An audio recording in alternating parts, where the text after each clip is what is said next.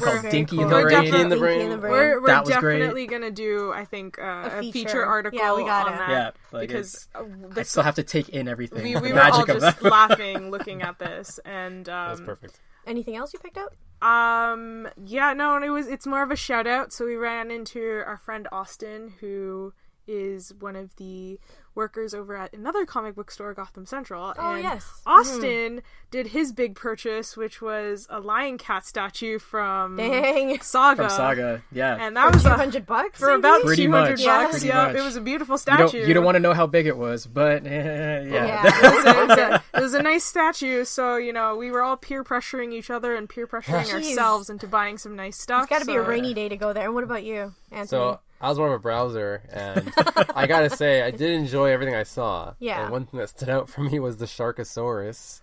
Yes. It's a story about paleontologists versus creationists, and then the Sharkosaurus Oh. comes out in the middle saying, "You're both wrong." And Yeah. I'm just gonna Drops eat you up. Mike. Drops Yeah. Mike. It's pretty much if you took a shark, put him on the body of a T-Rex, but gave him the sort of movements like the movie Tremors. Oh, yes. It was a creationist golf course, was Yes. it? Yes, Yeah, it was. was a creationist golf course, and he's just viciously murdering everyone indiscriminately on this golf course. That's it was some weird sex in man. so Yeah. weird. It is so amazing, though. Weird, but for some odd reason it worked, and yeah, they need to make this into the Sharknado spinoff. Yes. Oh, check God. it So out. shout out to Sharkosaurus and the Yeah. creators, Yes. because that gave us a good laugh too. And also shout out to Mean Girls Club. Mm-hmm. Pick that up. I know Cyril picked that up. Yeah, so we actually picked it up for Cyril and Prince of Cats. Yeah, Prince of and Cats, Prince of Prince Cats. of And Cats. Ryan Heshko is actually who the writer of Mean Yes. Girls Club was doing a signing, so we got a signed autograph for Very Cyril. nice. Thank you, Yes, we Ryan. did. Thanks, Mm-hmm. Ryan. And also, and I finally got to meet Emmanuel Chateauneuf. We just did Yes. that whole like stepbrothers, like, did we just become best friends kind of moment. It was great. Said hi to Jason Liu and Andrew Wheeler. Remember I called him Andy? I told him about it. And then now he was like, well, I guess you could call me Andy then. And I'm like, oh, very good. I can call him Andy now. He signed my book. I got Valentine and the Widow that he did, and Osgood as Gold. So TCAF, what a TCAF. successful event. We can't wait until next year. And now from smaller publishers to probably the biggest and oldest publisher. We're shipping over to DC now. There's a lot of things that came out that we do want to brush up to. Justice League No Justice issue 1, DC Nation came out a week before Free Comic Book Day, which was 50 cents Canadian.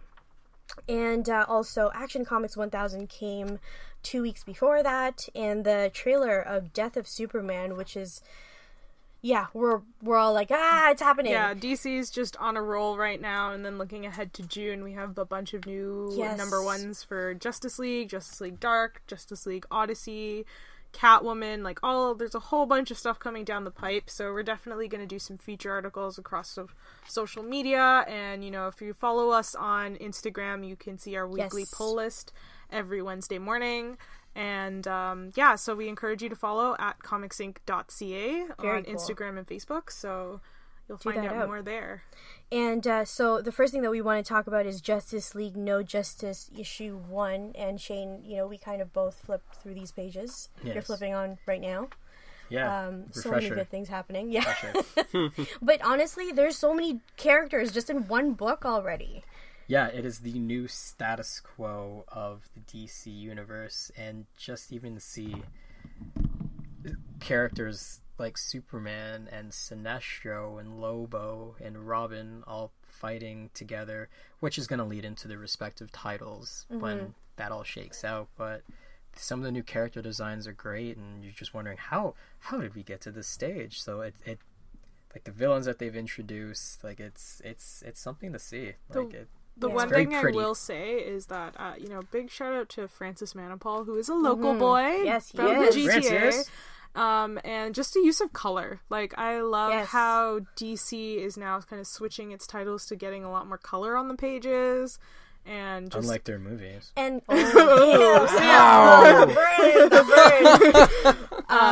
no, and as well with that, the panels with this particular issue, I find is very, very creative because they're using a lot more of a full page kind of setting, and it's not your traditional type of panels where you're kind of seeing it in like a perfect ratio all the time. It could be circles, it could be huge ass circles, it could be the whole page, it could be a tiny part of the page. They just did it up with this book. I'm happy some with it. Some pages have frames, some don't. Some have the traditional 9-panel page. Some are big splash. Well, there's actually a lot of splash pages in this book, but there's still a lot of text on those splash pages. Yeah. That used to be a gripe with me. So it was a nice balance. Okay, yes. Shout out to the editorial team. And, No Justice is 4 issues. The final issue should be wrapping up this week as this podcast airs. Mm-hmm. So you will... you can go and pick those up in your local comic book store, or you can wait for, the trade being released, I'm guessing, in a couple months from now. Mm-hmm. But definitely go and take a look at it. And if you did get a chance to pick up DC Nation number 0, that was a precursor to Justice League No Justice, as well as giving us a couple of original stories. So, Anthony, I know you got a chance to read through that. I did. And this incarnation of the Joker... Spoiler, he's in this. Spoiler, by the way. He's in this. He does things. I love this incarnation of the Joker. Everything, the way he sounds. I'm reading it in Mark Hamill's voice, of course. Can you do it? Really? I wish I could. I wish I could. Can you do the laugh? Try to do the laugh. Laugh is the last thing I can do. I can try to do a little bit of voice. Try to do the voice. He's more like... No, I have to find a page for him, but yeah. Okay, we'll find a page. We're going to get an excerpt here. I know. Just a little excerpt of what the Joker is, but the way they captured his personality or lack thereof, or everything about him, he's such a complex character, and they get it all. You could roleplay the first page. Totally roleplay the first page here. You know what? Like right on the Roger part there. I'll be Martello.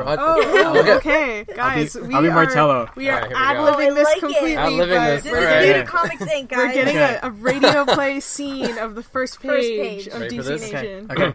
So, what's your name? Martello. Roger Martello. Roger, I have 2 very important questions for you. First, what's brown and sticky? Excuse me? I don't... A stick. Second, when does the mail arrive?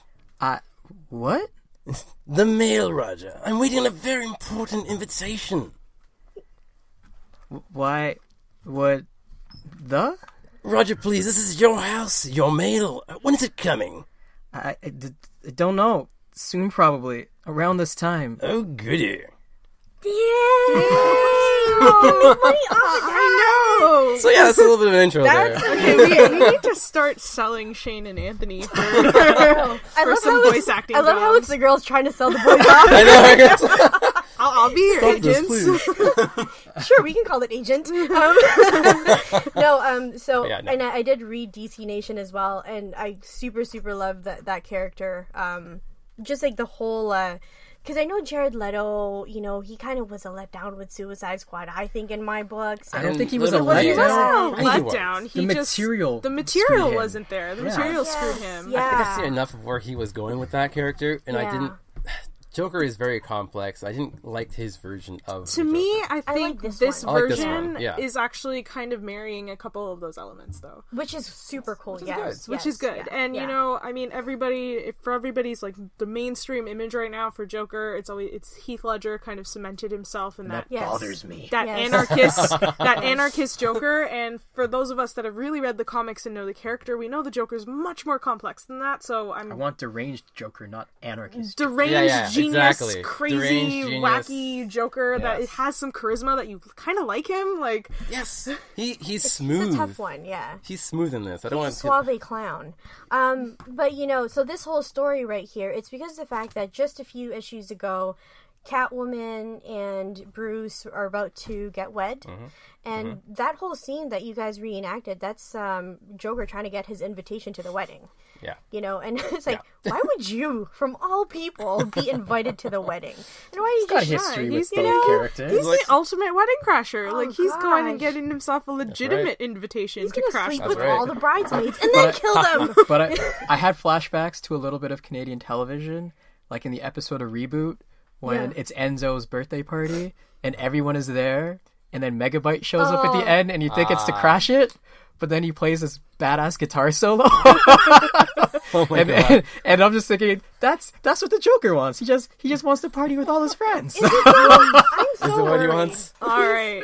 He's that friend we're worried about. So that I think is enough for like we Yeah, don't for want to DC run out. Nation. We don't want to run out of time here because we could talk comics all day. Yeah. But That's true. there is a big topic that I know I wanted to Yes. discuss. That was my suggestion for today, Yes, yes. which is DC Universe. Yes, the DC Universe streaming services. Not Not the the online RP game. Not the online game, but the new streaming service that's supposed to launch this fall, 2018. That's right. And DC a few weeks ago announced Doom Patrol, and before that, quite a few number of shows. We know Teen Titans is the biggest launch Teen for Titans. DC Universe, as well as bringing back Young Justice for season 3, which is Outsiders. I I'm believe. so excited. And then Swamp Thing in sometime in early 2019. Lenny is so... Oh, yeah. Yeah. So excited. So, what do you guys think of this whole endeavor with DC being like, we have enough content that we can start our own streaming service? Is it DC though, or is it Warner Brothers thinking that they need to get ahead of everyone else? Whoever's Whoever's pulling the mastermind strings. is, whoever the brainiac is of this whole thing. You know what? I'm happy that there is an avenue for this. I just hate the fact that, of course, I have to pitch something extra after Netflix, but at the same time, it's kind of like, and also your pull list, so it's really more like a budgetary thing for everybody at that point. But I think that they're bringing in a lot of people that people don't really know about, so I'm pretty happy with their choices and what they're doing. Absolutely. Yeah. I think this is the way to get people who don't go to the shops to buy the comic books per se. Maybe they just like watching TV. Like my dad, he says he's a comic book fan. Shout out, Dad. Hey, Dad. But he doesn't go to the shop and buy comics. He watches things on TV, Netflix.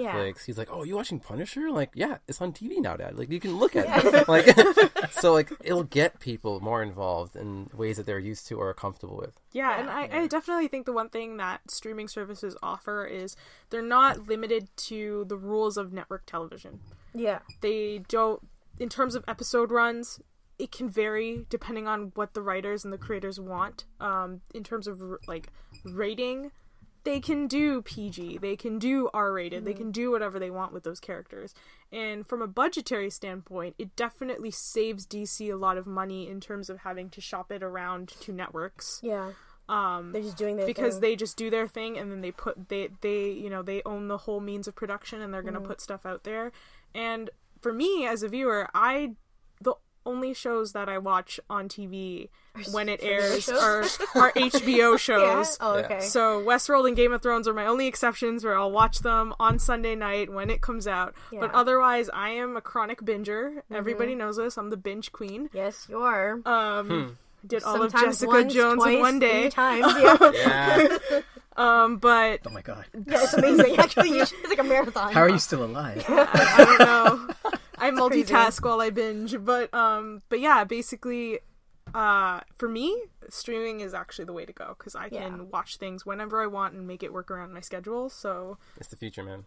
Right. Streaming services are the future, but this is where the I guess the pessimistic side of me comes through, where it's now we're starting to see Disney have a streaming service on the horizon. HBO is going to have a streaming service. We already have Hulu. We have Netflix. We have DC Universe now. yeah, Amazon Prime. Amazon Prime. Everyone It goes on. like, and they all have their own exclusive content, and it's starting to get to the point of why did people cut the cord in the first place when they're just gonna have to subscribe to 4 or 5 streaming services? It's still cheaper than cable.